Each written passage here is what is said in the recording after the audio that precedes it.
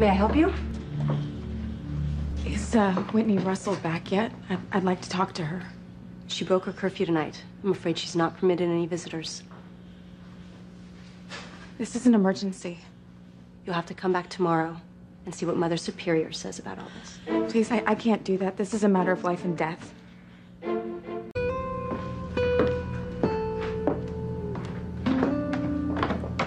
Hey, honey, what's going on? I've already been in trouble for being out so late tonight. It's Luis, Whitney. He's dead. No. Yeah. My parents, they came to the mansion and they told me that he was killed in some kind of bar fight in Morocco. Okay, well, I don't understand. I mean, was he with Beth, or did it have to do with Marty? We don't know. I mean, we know that's why he left Harmony, but apparently he got involved with something that didn't really concern him, and they, you know. That doesn't make any sense. Well, my dad thinks that Alistair's the one behind it. Oh, my God. Well, come, sit down, sit down. I guess I can't even believe this is happening along with everything else. I feel like I'm kind of trapped in a nightmare, and I can't wake up from it, you know? Well, first of all, you never should have gone through with marrying Alistair, and now you have this tragedy with Luis to deal with. Look, I thought that if I married Alistair, I would be able to handle it. You know, I did it so I could be close to my daughter and to Ethan, and now I'm not really sure anymore. Because I can't even stand the thought of him touching a single strand of hair on my head, much less anything else. He's raped you again, hasn't he? Many times, Whitney. And he doesn't care that I'm repulsed by him. I mean, he's so sick, Whitney, it makes me want to kill myself, you know? Okay, well, look, you just shouldn't talk like that, especially in the house of God. Look, honey, I'll pray for you. I don't want your prayers. I want out. But I can't.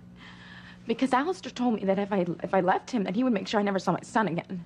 I know, you feel trapped. Look, I need your help. I need you to help me get rid of Alistair.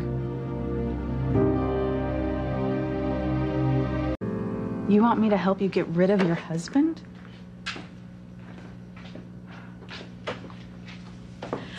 Look, Whitney, about an hour ago, I was in the library, and I was holding a letter opener, and I was thinking about using it. You can't do something like that. I've got to stop Alistair, Whitney. I got to stop him from forcing me to have sex with him against my will. All right, but you knew he was going to do something like that when you married him. Look, I close my eyes. I pretend that it's Ethan that I'm making love to, but the fact is that it is Alistair. He is violent, and he's rough, and he makes me act like I'm enjoying it. It's horrible. And if I go back home, he's just gonna want me back in his bed again, so. Well, get an annulment. I can't do that. Alistair told me, Whitney, that if I leave him, that he will take my son from me, and he'll make sure that I never see him again. And part of the reason that I married Alistair was to be close to both of my children. Aren't you forgetting someone else? And Ethan.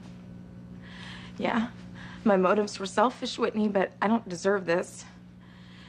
I can't stay married to a man who has killed 2 of my brothers. I can't. So your solution is to kill him?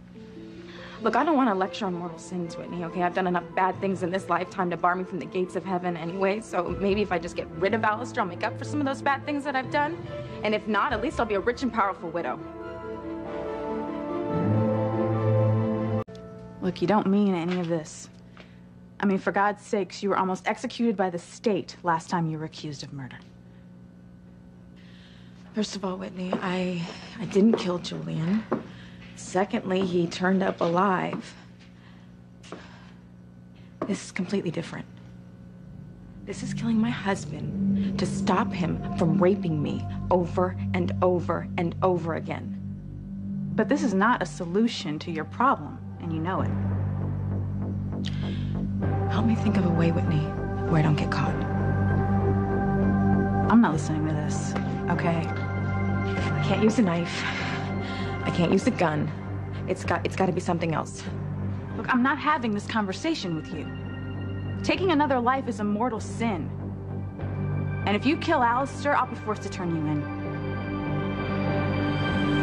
You wouldn't do that to me. You would not turn me in. Maybe I wouldn't before I joined the convent. But I definitely would now.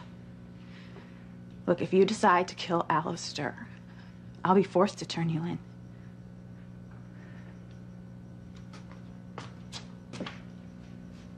Go ahead. The only person you're talking to these days is God. And he's not going to stop me. Well, that's blasphemy. You know what? I'm talking about ridding the world of the devil, Whitney. You should be praying for me to succeed. God will forgive me for getting rid of that monster. He may even make me a saint. Look, I don't believe this, okay? I don't believe any of this. Well, you better believe it, Whitney, because I've learned the hard way that you can't depend on anyone else in this short life that you're given. You have to take care of yourself. And the only way for me to get out from underneath Alistair's thumb is to make sure that it never moves again, along with the rest of him.